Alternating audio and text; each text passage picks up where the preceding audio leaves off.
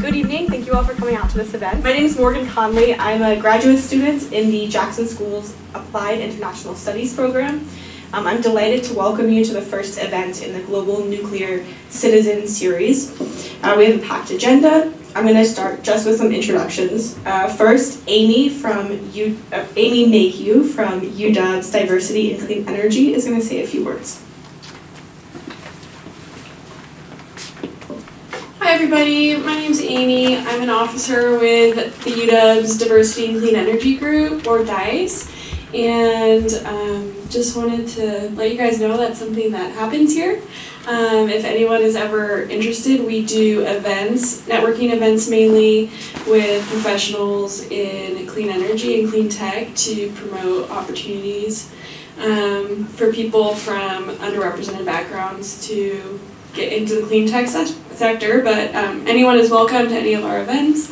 We do a lot of informational type meetings with seminar speakers here on campus or with local professionals. So I'll put the email up on the board, but it's uwdice@uw.edu if anyone is interested in getting on the listserv for that. Great, thank you so much. And next up is James Penna, and he is from the Institute of Nuclear Materials Management. So, that's right. Good evening, everyone. My name is James, as Morgan said, and the Institute for Nuclear Materials Management is another thing that happens here on campus. So we are actually a chapter of a national organization, an international organization actually, that promotes career development and research in nuclear technology and also developments for people working in nuclear policy. So we kind of see all sides of the nuclear spectrum, as it were. Saison is one of our members, and it is fantastic that she's organizing this global nuclear series independent of us, which is nice. But we have similar talks that occur all throughout campus throughout the year. We also do fun events such as a trivia night, so if you would like to know more about that, and I guess I'll put up the date as well. That's next Friday. We have a nuclear trivia night.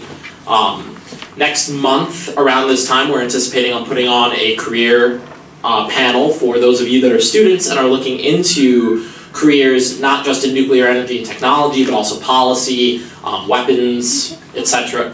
Well, weapons mitigation and things of that nature. And with that, I'll turn it over back to these ladies. Okay, thank you, James. That's our email on the board. Thank you, James and Amy. So now I'm really excited to introduce the moderator and organizer for tonight's event, Saison Hayashi. Saison is a friend and classmate who's worked very hard over the past few months to coordinate this event, in addition to being a graduate student and a mom of 2 adorable kids. So Saison is a graduate student in the Jacson School's Applied International Studies program. She's also a nuclear medicine technologist. In addition to working in the nuclear medicine field, she's also had experience teaching English abroad, specifically in Japan.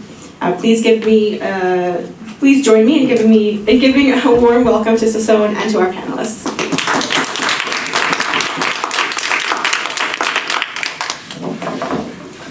Hi there, good evening. Thank you all for coming out. I see a lot of classmates out there. Thank you guys. I just want you to know that you will be videotaped and this will be on YouTube. Just to let you know.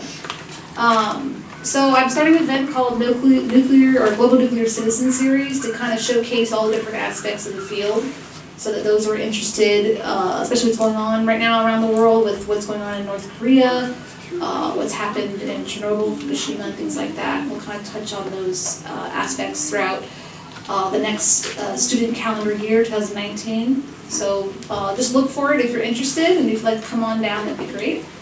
So I'd like to introduce our panelists here. Forgive me. So we have Tristan Hay. He's in the center in the red checkered shirt here. He comes from Oregon. He's a radiation health physicist. He's a PhD. He's worked at Pineal here in Seattle and over in Hanford. Is that correct? Oh, I was in Richland. Oh, Richland. Okay. Spanning radiation physics to environmental health. He currently works for the Washington Department of Health and the Radiation Protection Group. In his job, he oversees radioactive material use in hospitals, labs, and industrial applications across the state of Washington. And then next we have the gentleman on my far right is Dr. Scott Davis. He is a radiation epidemiologist. He's actually was a teacher here in this department here back in 2006 in the Eurasian Studies department. He's also a professor emeritus at the public health over on the other side of campus, and epidemiology is his specialty. He has a long and distinguished career in the field of epidemiology. He has held appointments with Fred Hutch, and of course, 2 departments here at UW. He has authored numerous publications and has spanned his career in research covering both ionizing and non-ionizing emission, which we'll get to.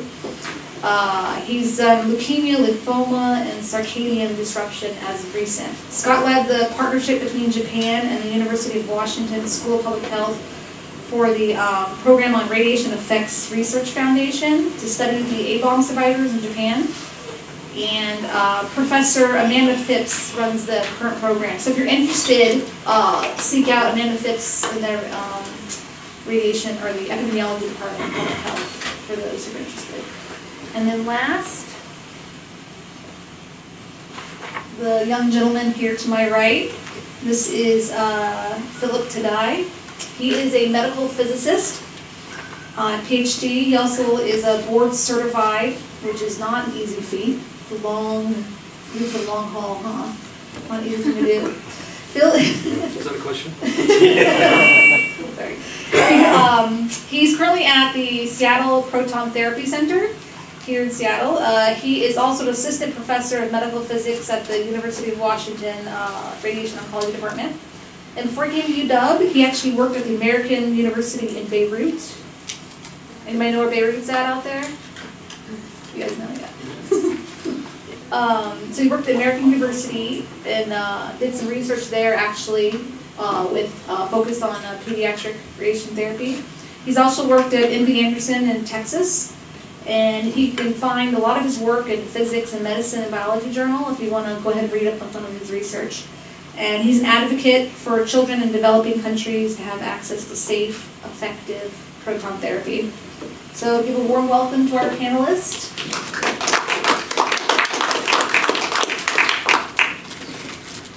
So the first topic of the night, we're just going to talk about, what is radiation? We hear about it, we experience it going to the hospital, testing, maybe relatives that have cancer. So we'll go ahead and start off with that basic notion here. So what is radiation anyway? Would you like to start off with the first question? I can answer that in two words. Energetic particles. And more specifically, energetic particles that have enough kinetic energy to transfer energy to objects that are in their path. They do that in different ways, depending on the kind of particle that it is. And when that energy is deposited or transferred and deposited in those objects, we call that dose. Dose just means, in general, amount given. So we measure dose, radiation dose or absorbed dose is the main measure that we use when we're talking about radiation. It's just defined as energy deposited per mass. So in the units of dose are gray, or if we take into account biological effects, sieverts.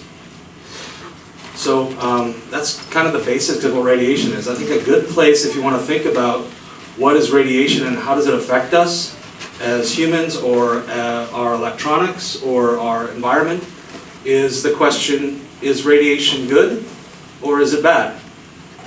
And probably the answer is both. And you can think of ways that radiation can be used for good things and for bad things. It can be used to produce energy. It can be used to treat cancer and other diseases.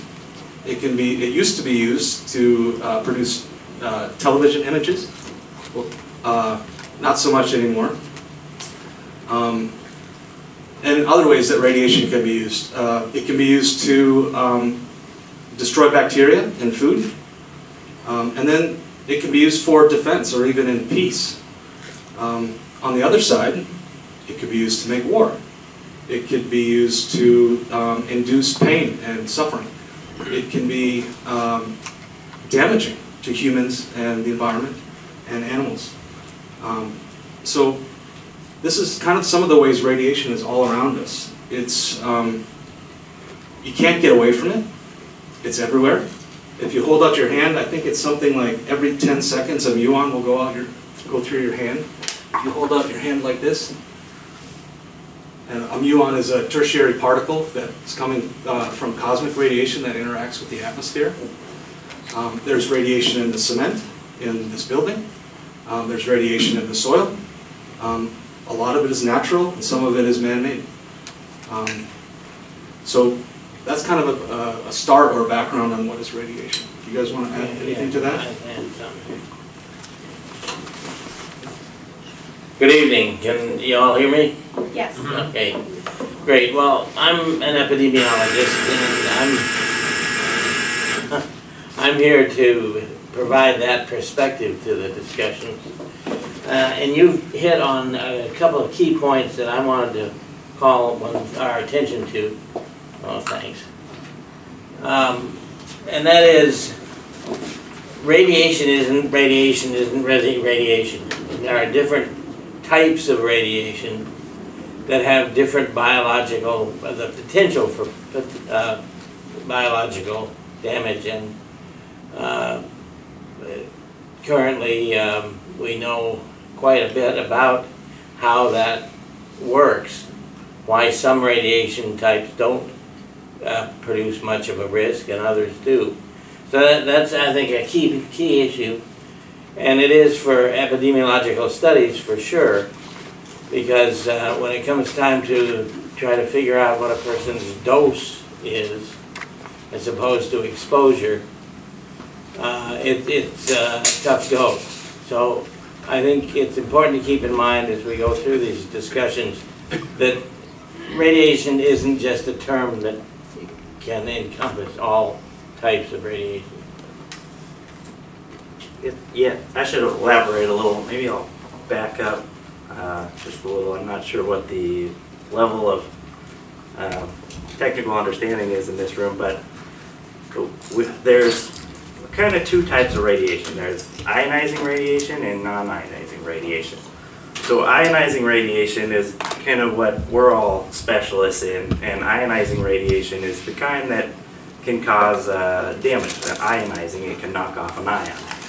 So when you knock off an ion, sometimes it can mess with cells, and depending on how many times you do this, you can cause damage, or you can repair things in the medical field, or not repair, but kill off cells you want to. And so yeah, the non-ionizing radiation is like things we're talking about, like light, like microwaves, infrared, radio waves, those type of things. So the reason ionizing, like I said, it can be dangerous, so we have to regulate it and whatnot. And in that ionizing radiation field, we kind of have there's different particles in the atom that are the radiation. So we have alpha particles, we have beta particles, which is essentially electron. And then we have gamma, which is it's along the electromagnetic spectrum, so it's kind of like light, only it comes from the nucleus of the cell, or the atom. And then we also have, did I say neutrons? No. Okay, and then we have neutrons, which also comes from the nucleus. And X-ray and gamma are the same thing, really, except for where the point of origin is. So X-rays come from the electrons, gamma rays come from the nucleus. So those are the main types of ionizing radiation that we'll come in contact with, and I won't go down the really technical route, but there's different ways to combat all those particles and what to do about them. Maybe we'll get to that a little bit later.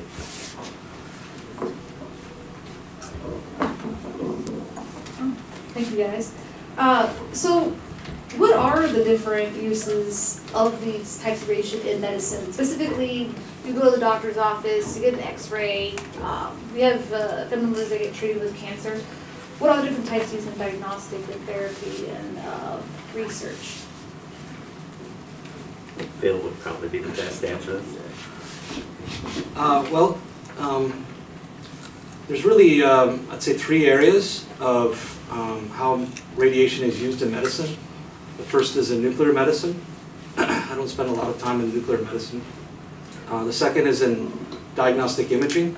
I do spend some time with that. And then the third is in therapeutic, in radiation therapy, in radiation oncology, and we treat other lesions with radiation. And how it's used is, depending on how the material that is, let's say, beginning with diagnostic imaging. Radiation will pass through different objects of different density, or more specifically electron density, by depositing energy faster or slower.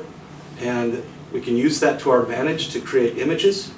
Nowadays we have computed tomography that can, within about a minute, produce a 3-dimensional image of your body. And it can be used to diagnose diseases, but also map out your body so that we can treat different diseases like cancer. In therapeutic, in radiation therapy, we use mainly photons. That's sort of a conventional way to treat cancer and other diseases. Secondly, we use electrons to treat different kinds of lesions in the body. And then here in Seattle, we have the only proton therapy center in the Pacific Northwest. We have faculty from UW, this campus, at doing each of those things. We also have at the University of Washington the only neutron therapy center in the United States, and one of the maybe 2 in the world that are functioning, and only 1 in operation, I believe. So we have pretty much everything at our disposal here in Seattle to treat cancer with therapeutically with radiation. The way that radiation works and to treat cancer and other lesions or other diseases is it kills. So we design treatment plans to kill the bad cells in your body and to try our best to spare the healthy cells in your body from radiation damage. When radiation passes through your body, we think about how it deposits energy in cells and does damage to mainly DNA. It does that either directly or indirectly, but really what happens is it causes ionizations, like Tristan was speaking of, in water and other molecules around the DNA, and it's those free radicals that are created that do damage to the DNA. They can either cause a single strand break or a double strand break. It's the double strand breaks that often kill the cell. If we kill enough of them, we can kill something more massive like tissue or a tumor. So radiation works in 4 different ways as it interacts with cells and DNA. It can either do nothing. It can cause damage that can be healed or repaired. It can cause damage that doesn't repair. And it can kill the cell. And when we talk about treating tumors or causing necrosis or cell death, that's the kind where we kill cells. When we talk about side effects of radiation, that maybe are long-term, those are the ones that repair incorrectly and cause either mutagenesis, mutations, that can lead to carcinogenesis, cancer. So we treat the cancer. We can also cause cancer and other kinds of effects while we're treating the cancer. And that's sort of the game that we play in therapeutic radiation, in medical radiation. You go ahead. Sure, I can kind of talk about some of the imaging. But does anyone know, like, how an X-ray actually works? Anyone? We got a couple that are raising their hands. Okay, we got some nods. All right, so I'll kind of just explain the basics. So you've all seen the image of just the bones, the black and white image. So what's happening with those is the photons, in this case X-rays, are being beamed through whatever appendage or whatever body part you stick in front of there. And so the bone inside your body is more dense. And so the X-rays going through are getting stopped by the bone. So when you see the black on the X-ray, it used to be film, now there's a lot more digital involved. But So when you look at the film or the picture, the black is where the X-rays got through, and the white is where they got stopped by something. So that's why you get a perfect image of, say, a hand on there, and you can see all the bone structures because the bone stopped the X-rays from going through. So that's the basics of X-rays, and then it goes way up from there. So that's how they kind of started. And then, like, for example, a CAT scan. Does anyone know how a CAT scan works? Okay, we got some nods. So a CAT scan is essentially an X-ray machine that's doing circles. So now we can get 3D pictures.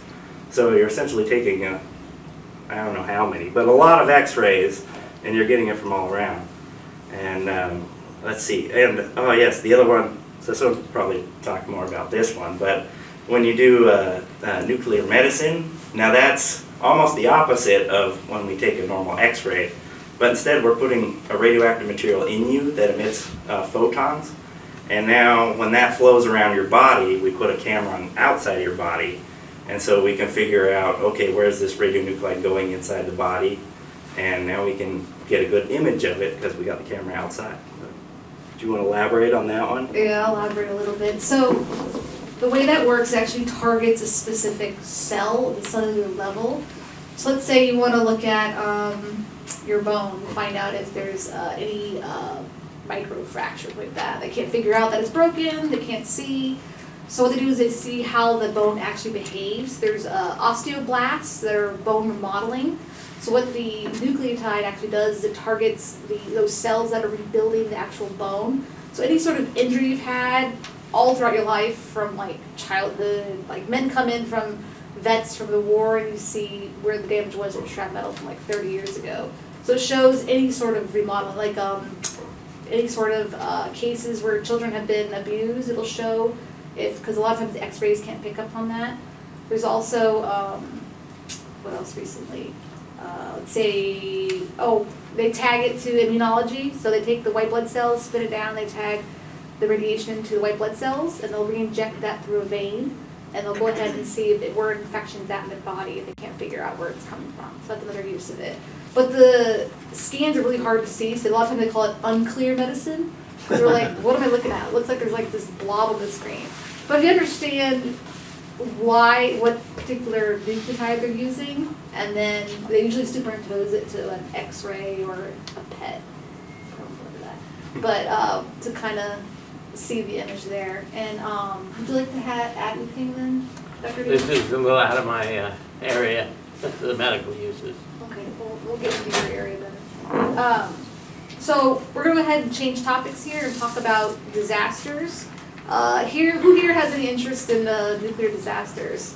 What's going on in the news or whatnot? Okay, there we go. So we're lucky here tonight. We have some really well-educated gentlemen here on the subject. With things that happened in Chernobyl, Fukushima most recently, plus in our own backyard, Hanford just across the mountains there. A lot of times things do happen, and what are the effects of it? What are the long and short-term effects when the reactors do misbehave due to natural consequences or whatnot? So, would you like to go ahead and... Sure. I'll start. Good. All right, let's start with Chernobyl. That's probably the one accident or occurrence that has a lot of these features to it. Are there people out there who have special knowledge or any knowledge of the Chernobyl accident? Good, quite a few of you. So I won't go through that very in much depth, but simply to say that this was an accident that occurred because of an unscheduled and unmonitored safety check that went awry, blew the top off the reactor, and the containment building was completely gone. And the wind patterns determined, of course, where the bulk of the material would go. And early on, people in the government started mapping those distributions of radionuclides, primarily cesium-137, and some plutonium, some strontium. That was important to get a first estimate of what they were dealing with. And it was bigger than anybody had feared. The exposure patterns to the surrounding population were determined entirely politically. And in fact, the people in a town right across the river from the reactor, a place called Pripyat, about 75,000 people or so, weren't told about the accident at all for 2 or 3 days. And then they finally started wheeling them out in buses and caravans. It's important to now think about what I said earlier about different types of radiation having different effects. One of the primary radionuclides that would have exposed residents of Pripyat was radioactive iodine. And because it has a relatively short half-life, it had largely done its damage by the time those first buses arrived in Pripyat. So that's a sad little part of this story, but it's true, and it was manifest again and again and again as you move out from the plant in circles of different diameters. By the time they got around to removing people from those areas, the damage was like pretty much done, and it would be to the thyroid. So I guess the take-home message here is that as you plan for a possible event here or anywhere, it really pays to think about what the distribution of radionuclide release will be, and then try to match that with an appropriate preventive strategy if there is one. I think I'll stop there and see if anybody wants to comment. Chernobyl was a little, I think I was 2 when Chernobyl happened, so a little before my time. Okay. So Fukushima actually happened fairly recently, and a lot of people come to ask me, they say, oh, can I eat the fish? Is that okay? I go to Hawaii next month. Can I go swim in the ocean? Am I gonna get cancer? You know, is that okay? They also spoke about a particular pill that some of the residents near Fukushima were taking to block the uptake of iodine specifically, because your thyroid uptakes iodine. They use it to a whole host of, mostly metabolism specifically. There's a lot of different ways in which your thyroid uses the body. But a lot of the residents there were taking a specific pill there. So is that what I need to take when I go to Japan? I mean, is that what you do? Anyone can speak on that? Yeah, I can. Go ahead. I guess I can talk a little bit about Fukushima. So with the Fukushima, so the main part that knocked it out the reactors was the tsunami. So they had generators outside the facility that make sure we keep water, or they kept water in the reactor. You always want to keep reactor fuel cool because you don't want fuel melting. That's very bad. So that's why they have backup generators for if something happens, they could turn on the backup generators to keep water flowing in the reactor. And well, they built their generators kind of outside, and they had a wall level that would keep water out, but this tsunami that happened was a lot bigger than they kind of expected, and so it flooded the generators, and without the generators they weren't able to keep the fuel cool, and when the fuel started burning and it releases a lot of gas, and one of those gases, it's not a nuclear explosion that we saw in Fukushima. It was the gases built up, in this case hydrogen, and hydrogen kind of blew off the pipes and blew off the top of the building. And so now we had burning fuel that was just exposed to the outside, and kind of similar to Chernobyl, not a good thing to have kind of fission particles and all that just floating downwind.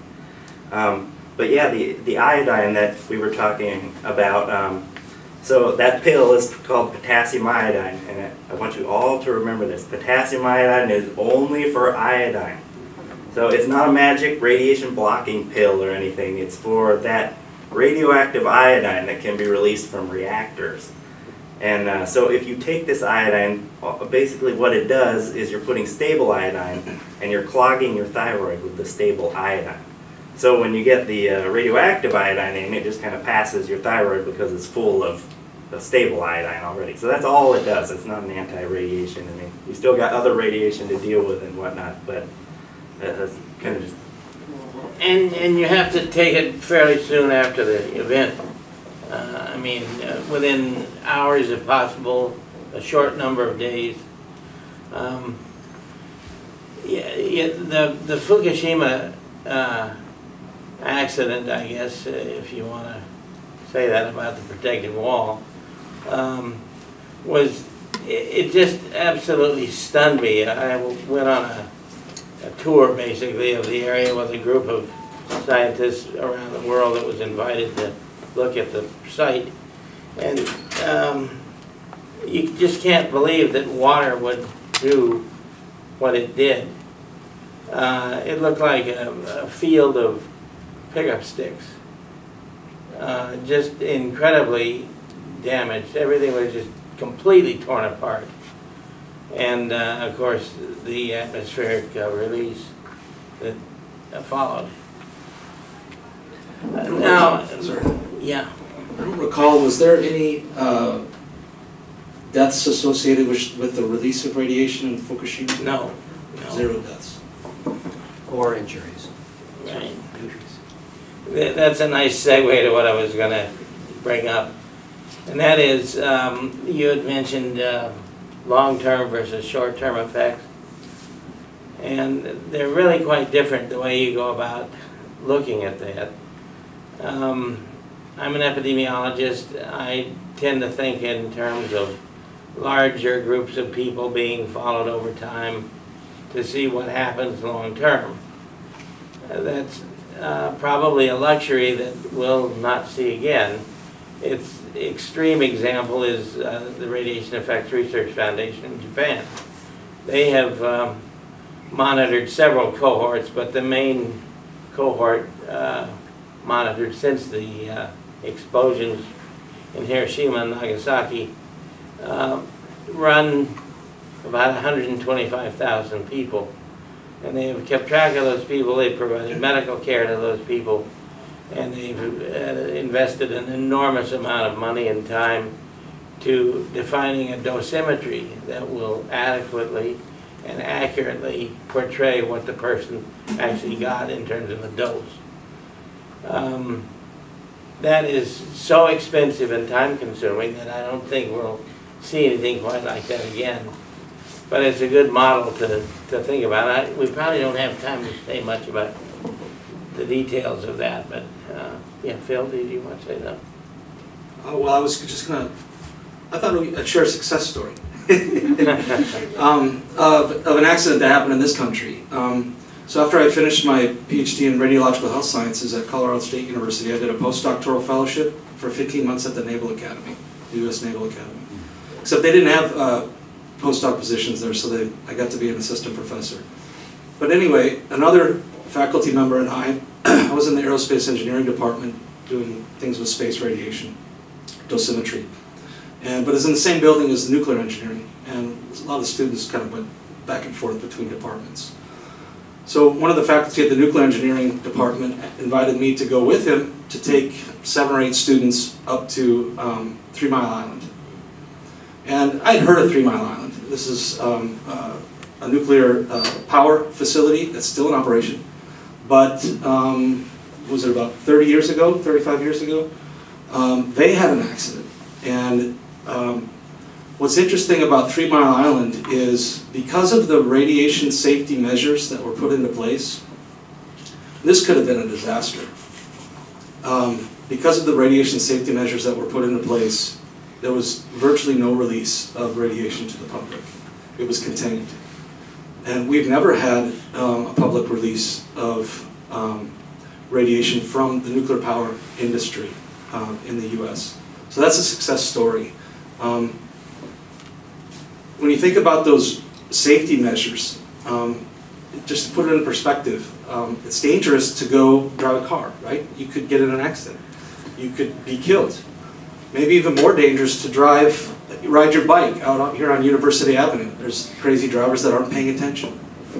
So what do? You take safety measures to make sure to minimize the risk that would happen.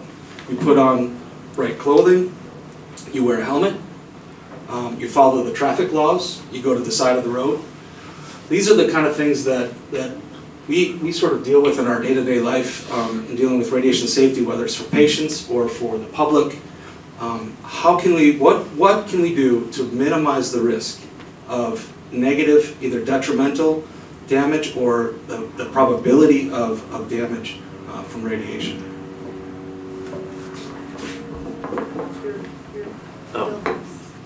Yeah, I guess the other part you said about, is it okay to eat the fish? Yes, you're fine. If you think about how big the Pacific Ocean is, it's quite a long way and a lot of dilution.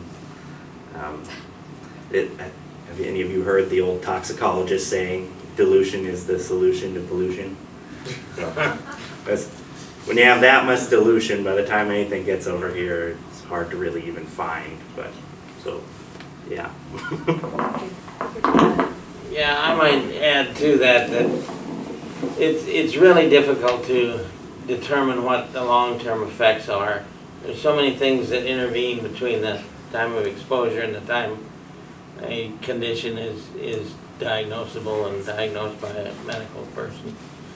And I just want to call your attention to the fact that there are study designs, epidemiologic study designs that are geared towards trying to eliminate some of those other factors and focus in on the radiation dose itself. Some are more efficient than others. Some can be done with only selected people because there isn't enough information to look backwards in time. You only have information to go forward, those kinds of considerations. But it's probably something short of a miracle that we find anything at all in these studies. It's very difficult to find a dose-response positive effect. And the A-bomb survivor studies have done a tremendous job in that regard. But some of these other accidents or events don't lend themselves to being very informative with an epidemiological study, and I'll just leave it at that. Thank you, gentlemen. For our closing statements, is there any anecdotal stories in Beirut or perhaps in the environment that you'd like to add, or any research you're currently working on that you'd like to highlight? Any last statements? Yeah, I'll just say, I don't know if you caught it or not with the introductions, but I am now officially retired, and I have an emeritus appointment, but I'm still working. The only difference is I don't get paid. But yeah, I just wanted to put in a quick plug for looking at other types of radiation, the non-ionizing forms of radiation, which are basically the very low frequency power lines around the house, electrical appliances, things that those radiations that affect the function of the pineal gland, the release of melatonin, and the possibility that those events will eventually lead to cancer. So we've done a number of studies already, and it's continuing with a junior faculty member now, where we're looking at all aspects of circadian disruption, much of it caused by different radiation exposures and the effect of those exposures on the risk of breast cancer and prostate cancer. So don't leave out the non-ionizing. Actually, there's some experimental methods for treating cancer with non-ionizing radiation, like with ultrasound. Yeah. or heat. My research is in reducing or looking into advanced therapeutic techniques with the purpose of reducing late effects that are caused by radiation, especially for children, because children are in general more susceptible to radiation effects for a given dose than adults, maybe by a factor of 5. Girls are more susceptible than boys.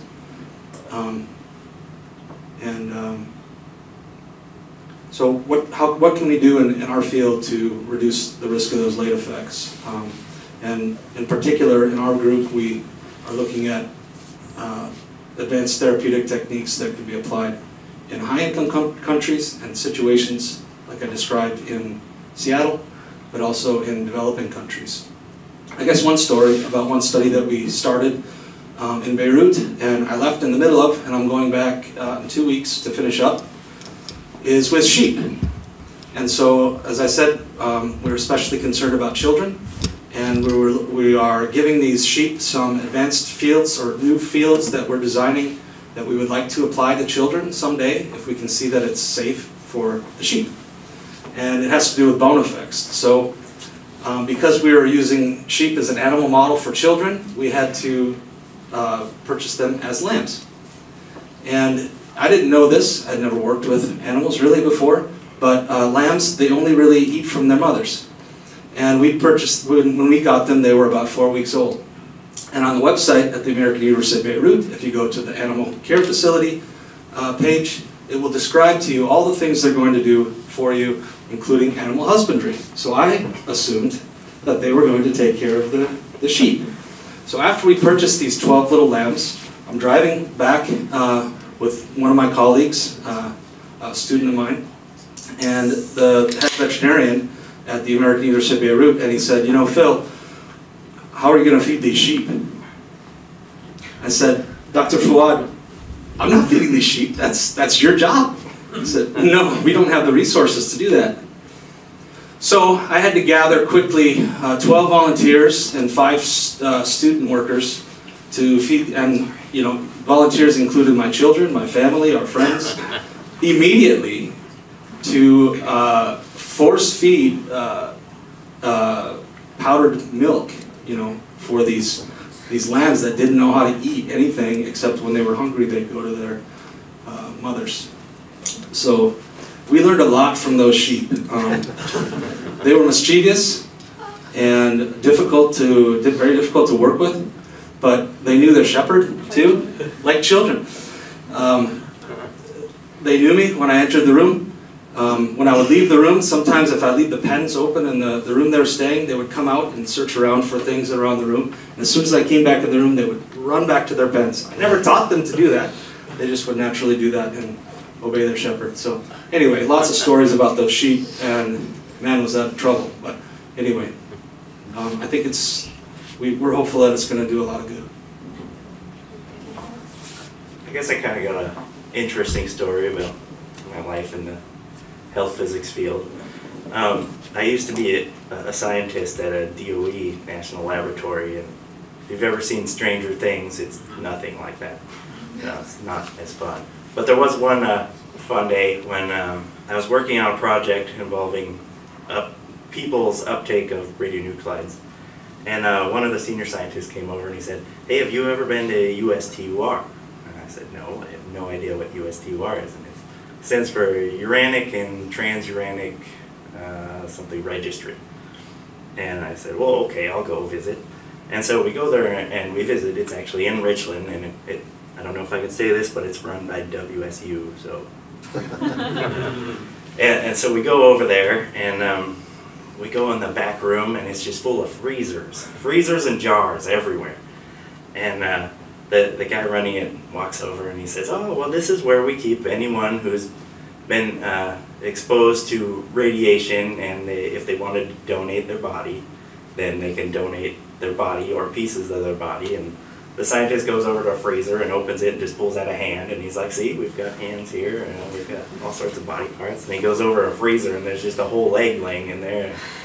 That's pretty crazy, but yeah, so they've got all sorts of people who've been irradiated, who have donated stuff. Like you ever heard of the radium girls, the ones who they got jaw cancer and all that? Well, a lot of them were actually over there still, and they can use those for studies to track things. It's actually pretty cool that that people were willing to donate their bodies to science, but B, the science that you can obtain from that, because we don't really like injecting people with radiation on purpose, unless it's for medical studies or whatnot. But high doses of radiation, it's not something we normally do. So when people, that does happen accidentally, they donated their body, and now we have something to say, hey, you got a bunch of cesium in your lungs. We know what happens because this one person did it one time. So kind of cool. There's some really interesting stuff if you dig into the radiation field. Yeah, make one quick comment. You'll be happy to know that the Russians have taken up the same activity, and organ bank in the deep Siberian wilderness. There's a jar, row after row after row of jars. The only difference, it seems, that between the one you saw and this one is that this one doesn't have any refrigeration or freezing capacity. So it's big jars of formaldehyde that have been there for God knows how long. I had no idea about that. Thank you. Okay, we're going to open up the floor for Q&A. So, come down and use the microphone. oh, this one. Feel free to ask any question. There are no dumb questions in the field of radiation, so ask anything. There are no stupid questions. One down. Can Can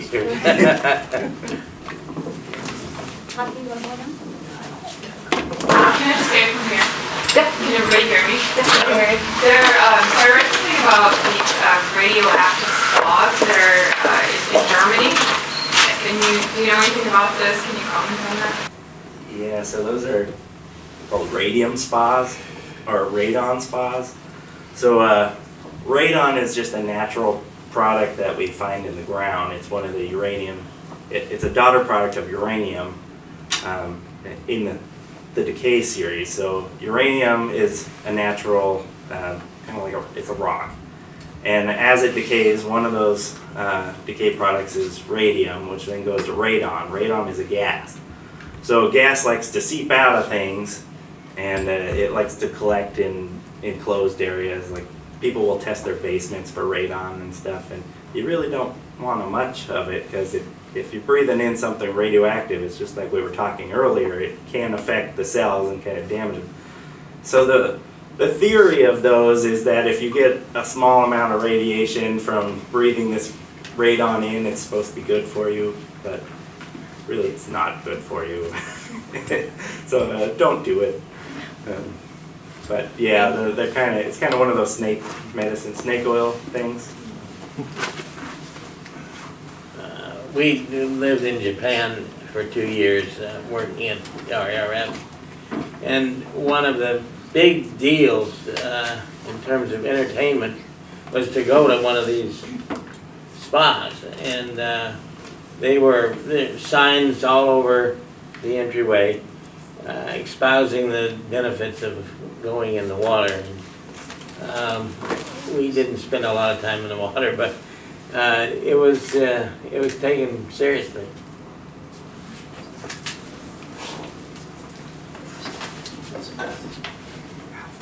Thank you guys very much. It's been interesting.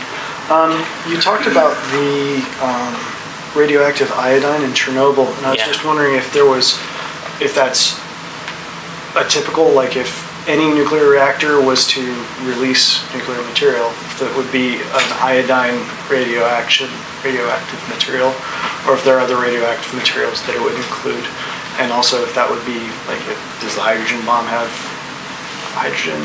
I mean, what does that actually look like, and are there other materials that you could absorb prematurely so that you don't absorb radioactive material?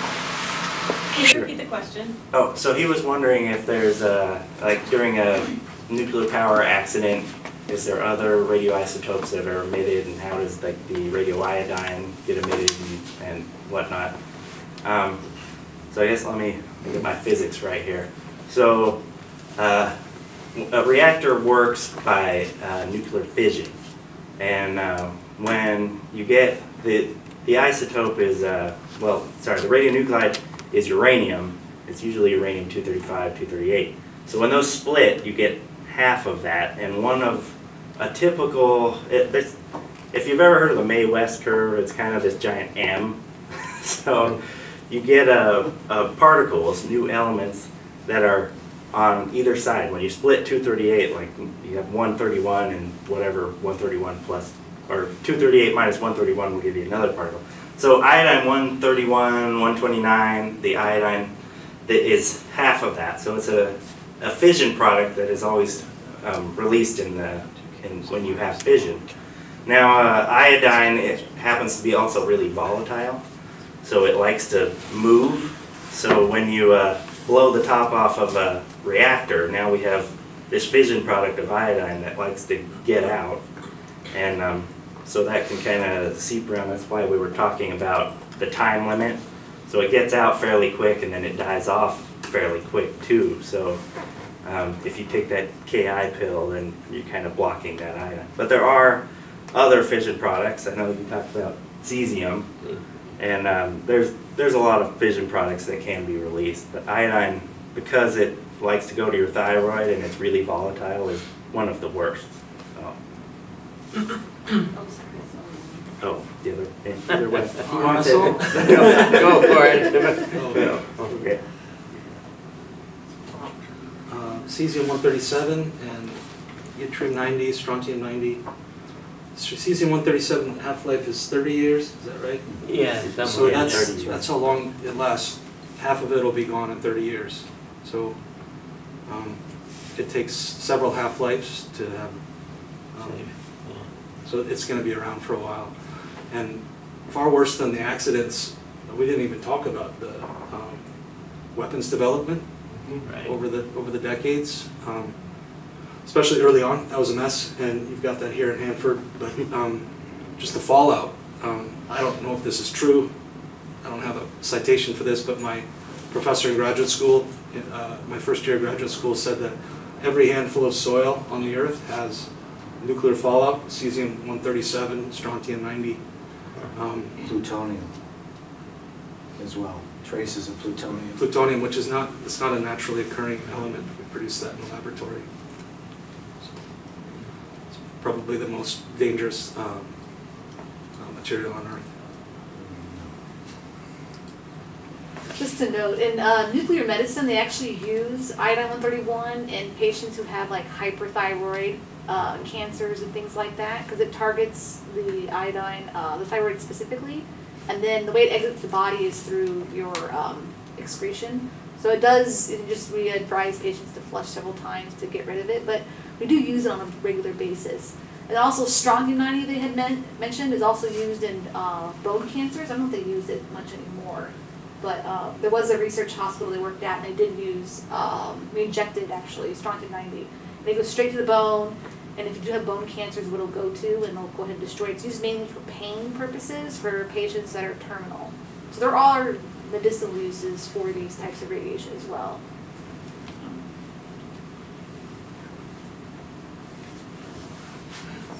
I'd like to turn it back around to you all and give you a real life question.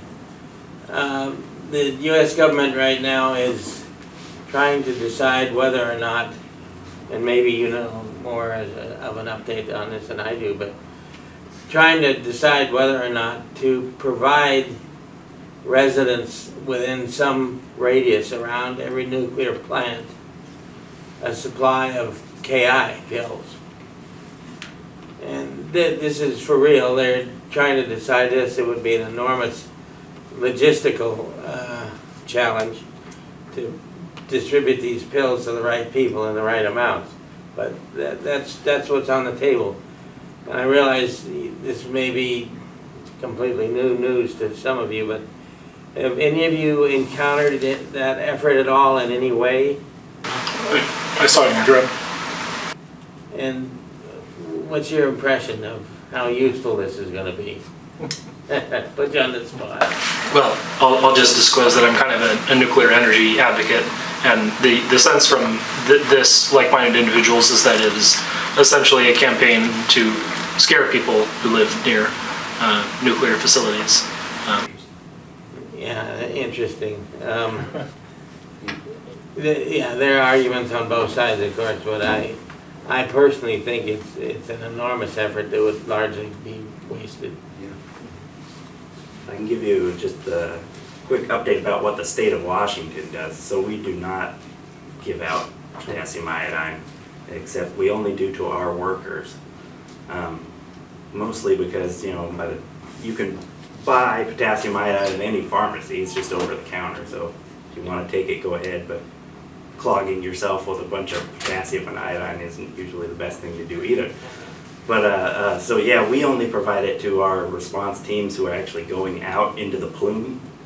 So if you're not going into the plume, which in reality nobody will, unless it's a huge accident, but we only have one, and it's out in Richland, Washington, the nuclear power plant, which is kind of away from the towns. So yeah, we don't give it out here in this state. Some states do. Most of them are kind of like us. They don't either. So. We got a question back there too. Does he have a question? Yeah, he has a question.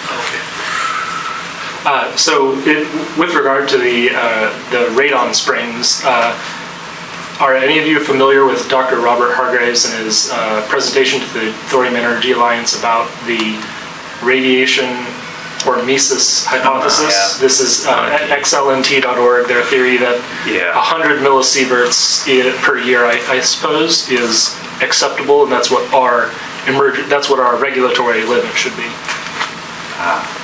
100 millisieverts per year. Yeah, when we talk about late effects or of radiation, when you're talking about those low doses of radiation, we're talking about late effects that can be induced. Anything below 50 millisieverts, we don't really, it's kind of, it's unclear what kind of effects that will have. But radiation limits are annual. So the rule of thumb sort of that we think about is 5% per sievert. For every sievert of radiation dose you receive to your whole body, your risk of a fatal cancer, lifetime risk of a fatal cancer, increases by about 5%. For kids, it's more like 15. For older adults, it's more like 2. But in that region of low dose or intentional dose, the data really isn't all that clear whether it can produce a positive or negative effect. And so, of course, we default to the most conservative approach, which is to always minimize the radiation dose. One of the laws is something called ALERA, as low as reasonably achievable, and that's how we operate. Interestingly, since I'm sitting here, the only area of radiation use that is exempt from ALERA, I believe, is therapeutic radiation, because we deliver very, very high doses deliberately. Other than that, I think ALERA is pretty much the general rule. I should back up just a little before, I know you've had your hand up for a while here. But when you were saying hormesis is the study of that a little bit of radiation is actually good for you rather than always bad. A little bit of something that's otherwise dangerous. Right. So that's what the doctor down there was trying to get us to adopt a different way. But go ahead, I know you had your hand up. How far are we from nuclear fusion being a viable source of energy? I don't know. I can talk about that. I'm a fusion scientist. If you don't mind me stealing your thunder. Please do. So my name is James, and I work with the HIT-SI group here on campus, and we are researching a new form of fusion a new form of magnetic fusion plasma called the SphereMac. We have an entire new way of driving it. I would say that, and now this is a big if because they have never done this. Are you familiar with the ITER project? So ITER is a thermonuclear reactor. It's a nuclear fusion reactor prototype that is being built in France by a collaboration of nations. So there's ourselves, Russia, the EU counts as one nation, China, Japan, South Korea, India. and India. Yeah, that's right, and not Canada anymore. Thanks. So if they maintain their goals and budgets, we will actually have fusion in less than 20 years. I think that they're first scheduled what's called a fusion burn, so they're going to try to turn it on by 2030 and make what's called the first plasma. That's kind of checking if everything works. You turn on the magnets, you make this ionized gas called a plasma. You can hold it in with the big magnetic fields from the coils on the reactor, but it won't fuse unless you put in the right isotopes of fusion. I believe you said, is there actually hydrogen in a hydrogen bomb? A hydrogen bomb uses deuterated and tritiated lithium, so there is some hydrogen, but a specific isotope. They're scheduling that first burn for 2035. That being said, ITER is a bunch of bureaucrats, and bureaucrats can never get anything done right. So they might end up pushing it back again. And really what it comes down to is the biggest obstacle to fusion is funding. So fusion isn't necessarily economically attractive. It's incredibly ecologically attractive just because there's no, the only nuclear waste you get is the actual machine parts, which over the course of the lifetime of the reactor becomes slightly irradiated. So it's not like fission where you have to keep dumping spent fuel rods. It doesn't emit greenhouse gases other than what's used to construct the plant, of course. But economically, it would be very expensive. You know, regular nuclear fission isn't very economically attractive. The problem is that... You mean fusion? And fission. In a lot of cases. I mean, even with Richland, most of the electricity in Washington State, at least in Seattle, uses comes from hydroelectric sources, I believe. And that's extraordinarily cheap compared to the price per kilowatt hour from nuclear. But that's really what I'd say it comes down to is funding. We could have fusion in 5 years if some Elon Musk type figure or Bill Gates said, here is $5 billion, build a fusion reactor, build it right now. I bet that we could do it. But no one has $5 billion to give us right now. So one of the big problems with fusion, I see some blank stares. Sorry. So fusion is the opposite of, kind of the opposite of fission. We're combining nuclides to fuse them together. They give off a lot of energy. Well, with the problem with fusion is that you want what the mythical kind of cold fusion thing. So you want to get more energy out than you're putting in. And right now the problem is we're still putting energy in order to get energy out. So we have to solve that problem. So yeah, like you said. Again, that's mostly a problem though with we're not building big enough confining reactors with powerful enough magnets because those cost a lot of money. We know the physics parameter space. We know how to do it. We're 90% sure we know how to do it. Just because there's a lot of instabilities in plasma. All right, I'm getting way off to, yeah, thank you, Scott. I was wondering if you can talk about some of the safety measures that the nuclear plants can have in place. You mentioned that the one on 3 Mile Island did not turn into a disaster because of the safety measures. So what are some of those that can be installed? Yeah, I don't remember the specifics, and I've never worked there in a nuclear power plant. But one thing that really stuck out to me was that every 6 weeks, every staff member rotates out of their job and goes through those safety measures again. That's how important it is. So that's about all I can say to that. I'm not a nuclear engineer. They know more about the safety things, but I know they do quite a bit of radiation safety. They try to be proactive because we don't want another Chernobyl or Fukushima and whatnot. So we kind of try to design out any possibilities of failure. So like keeping the thing cool. So we want those backup generators and sometimes backup to the backups to keep water in there, and then containment. So a lot of times the containment vessel, when you look at a nuclear power plant, you can't even see the containment vessel because it's inside a giant building that's also kind of reinforced because they want to make sure nothing gets out. So you really have to ask a nuclear engineer for the specifics. But I did remember one. I was at the AFRI facility in Maryland. It's Air Force. It's a reactor, and one of the things that they had was, so in order to moderate these neutrons to produce fission effectively and to produce energy, is you have to have a moderator, which is water, for example, between these graphite rods or these radioactive rods giving off neutrons.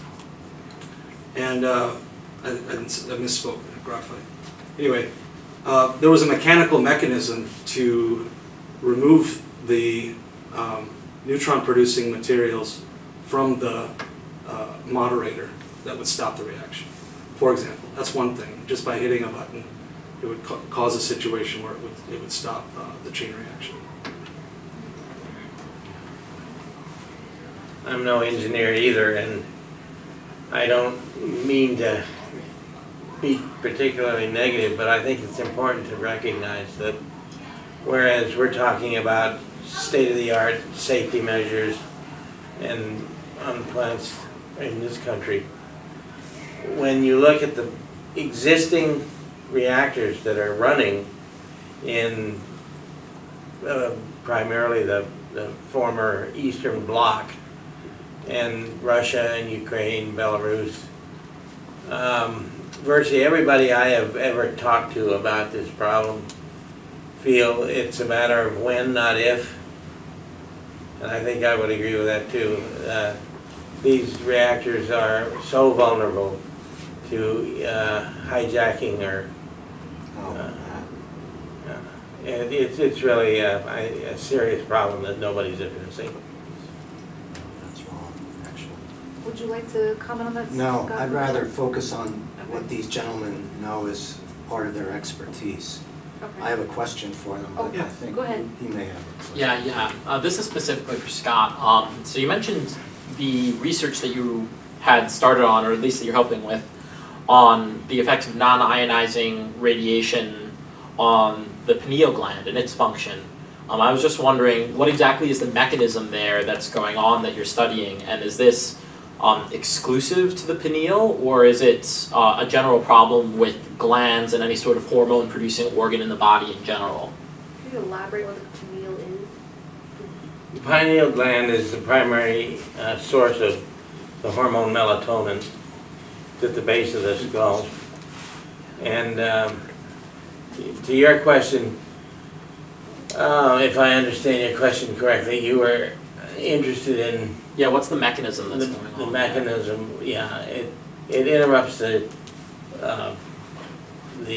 junction that takes the signal from light in the eye and disruption on the retina through the optic nerve back to the brain. And it, as you know, I'm sure, is a approximately 24-hour cycle. It's high during the night and low during the day, so it has a curve that goes up starting about 5 o'clock in the afternoon, peaks around 2 or 3 in the morning, then comes back down. Well, if you administer, it can be, we've shown non-ionizing radiation, or it could be light.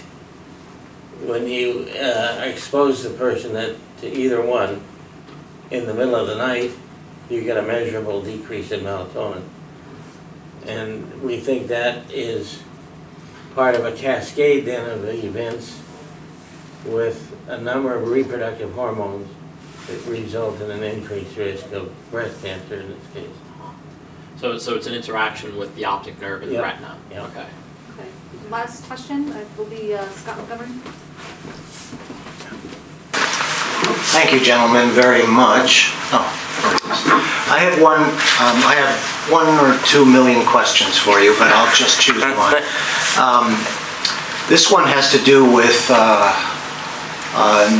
natural background radiation. And I wanted to get you, all of you obviously have an opinion, and you've seen the data on certain areas on the Earth where the natural background radiation is well above the dose limits that are set. This includes not only the area in Iran, which has radium springs, as they call it, where the dose level is very high, but the Malabar Coast in Kerala, India, with the thorium sands there, but also in Brazil, areas in China, but a large area in Scandinavia through the Shield area. I'm a geoscientist, so uranium is concentrated in granitic type rocks.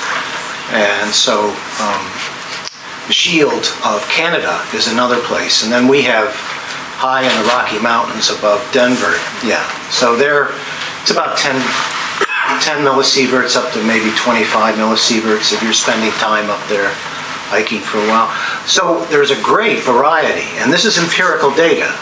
And there have been, so are you satisfied with the studies that have been done, let's say in Ramsar, in Iran, where it's the highest, and in other places that have shown no increased cancer or not? And if you are satisfied with that, then how do you incorporate this into the dose limits? Because this is empirical data. This isn't theoretical data. It isn't statistical data. It's real data. Well, I'll tackle that first. No, I'm not satisfied at all. I don't think, this is a good example of where it's exceedingly difficult to show an effect with an epidemiological study or a statistical analysis. But the papers that, I'd say there are half a dozen or so key papers in this area, they just don't allow one to conclude that there's a real effect there. And adding it to the overall dose is a real problem. That would be difficult to do. But generally speaking, no, I don't think it's been, the book isn't shut yet on that for sure. So you're speaking about the studies of the people in the areas where the background is high. Right. Yeah, you kind of, from a physicist perspective, you've kind of hit the nail on the head. So we're regulated by the linear no threshold model. So every radiation you have is associated with a risk. So that's what the U.S. Yeah, so that's what the U.S. has adopted as. We got to keep it as low as possible because there's a risk associated with all that.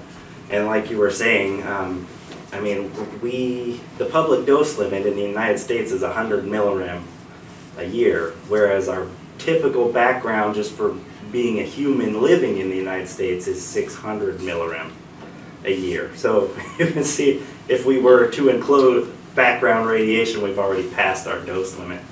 So yeah, but because we have to use that LNT, that's kind of what we're stuck with right now. But physicists, we've been pushing to change that model for a while to maybe put a threshold in there. We honestly, it kind of goes to the epidemiologists. We need more research in order to get enough proof in there to change kind of the law. So I think a lot of this comes down to what is the risk versus what is the benefit. So if there's a benefit to moving to Vail, Colorado, people wouldn't think about the extra 1 millisievert per year of dose that they're going to get by moving to Vail, Colorado. When he speak of the annual limit, he's speaking of us giving exposures to people in the public. The natural background radiation dose is something like 3 millisieverts per year. That doesn't include medical. And by the way, in the last 35 years, the annual amount of radiation dose that you as an American has doubled. And that's because of medical exposures. So let's go back to the risk versus benefit. Theoretically, every medical exposure has a benefit that far outweighs the risk.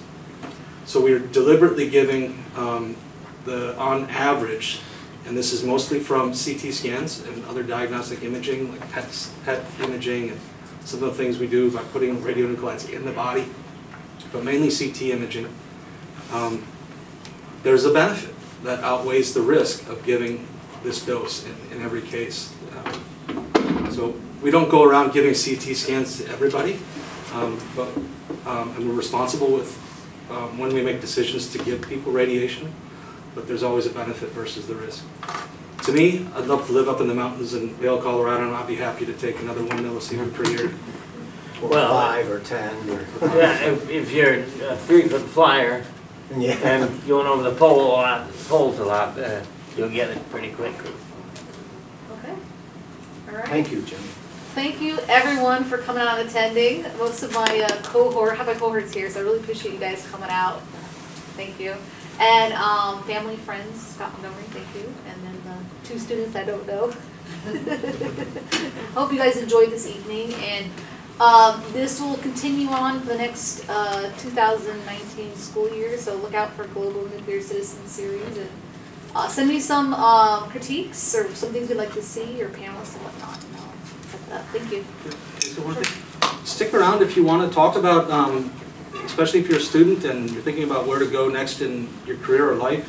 If you want to talk to us about our fields, we're happy to stick around for a while. Thank you.